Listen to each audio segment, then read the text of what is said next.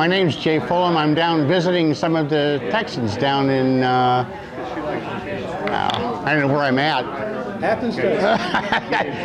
I don't even know where I'm at. I'm in Athens, Texas? Yeah, I've got a daughter who lives down here, and I don't like New York winters, so I come down for a couple of months during this time of year, and I'm not going back to New York until the water temperature hits 50. What are we talking? I'm going to tie a little warm water bug. It was featured in Fly Tire magazine, the last issue. It's called a pinhead popper. Okay, I'm going to start out using some of this stuff. This is a home improvement store product. It comes in a variety of 3 sizes, so consequently you can make panfish size, or you can make poppers for smallmouth or largemouth, bigger fish. I start out with a size 12, actually a size 10 hook, 3X long, and I'm just going to attach the thread. And I'm going to put a base of thread down the whole length of the hook shank. And then return it, and I'm going to leave it, a little farther back than you normally would for your fly. Then I'm going to make the eyes. Now, if you're not sure what size to cut your eyes off at, you establish that by what foam you're using. So if you take that little pin, it's a corsage pin, I'm just going to stick it through the foam that I'm going to be using, and then I'm going to cut it off on the other side, like so. And I'm going to want 2 of them, like so. Cut it off. Then I'm going to take my 2 little pins, and I'm just going to match them end to end. Machine line.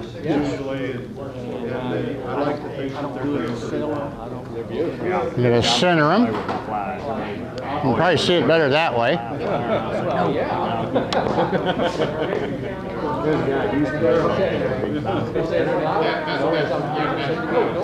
And then I want to keep the post together. So what I'm going to do is I'm going to make a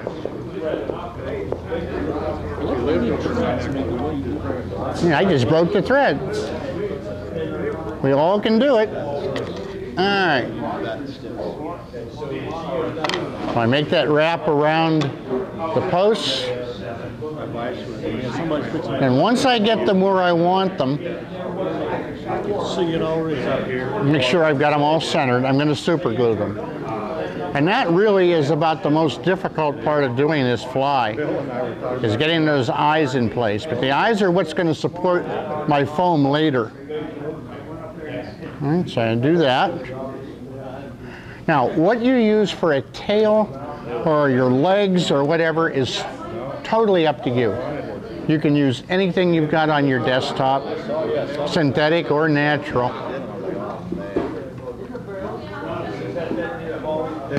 Take a little bundle of this for my tail.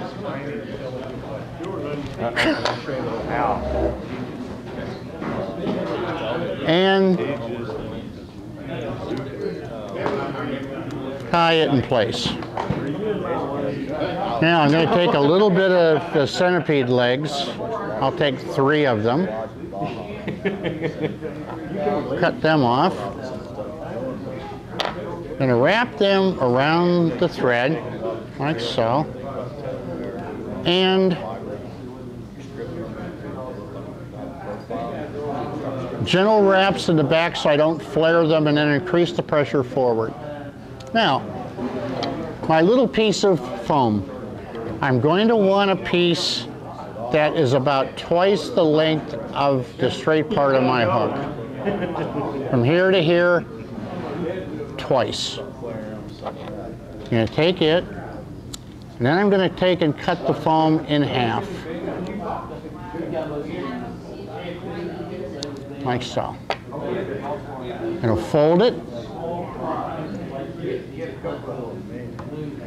Then I'm going to take my scissors, and I'm going to put a hole right in the center, in the front, like that. Put my eye of my hook through it. Now, I'm going to pull the thread directly towards me. And then I'm going to bring my body back. And I'm going to make a few soft wraps. I'm not going to try and crush the foam. I just want to make soft wraps. Here. And I'll tie it off. And then a little super glue will keep my wraps intact. Okay. And while I'm at it, I'm going to put a little bit of super glue inside of here. Now my bottom piece is a little long, so I'm going to trim it. Now the bottom back piece, I'm going to pull thread off my bodkin, and I'm going to do this much like you would do dental floss. I'm going to do one of these, and I'm going to put this back almost to the back of my foam, and then I'm going to center it, and then as I wrap, I'm going to increase my pressure, like that. That'll taper my bug, and then I'm just going to use a couple of simple overhand knots back here. If I was in the salt water. And again, cut this free, and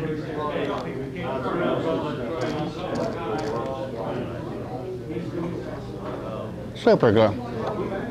Legs, I'm going to take a needle. I'm going to put 2 of my centipede legs through the needle.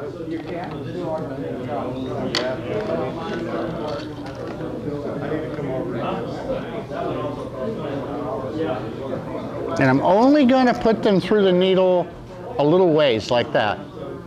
And then I'm going to push my needle through the bug, make sure I've got it pretty well even on both sides, and just pull my legs through and free them. And then to even them up, I'm just going to raise them up and cut them all off at the same time. And now they're the same length on each side. They're just real fun. And then just a little tiny, tiny bit of super glue at the base of each, on each side. And my little bug is done. Very simple little warm water fly that can be tied in that size or that size or that size. You can tie them anywhere from the size of this up to fairly good sized bugs. Have fun with it.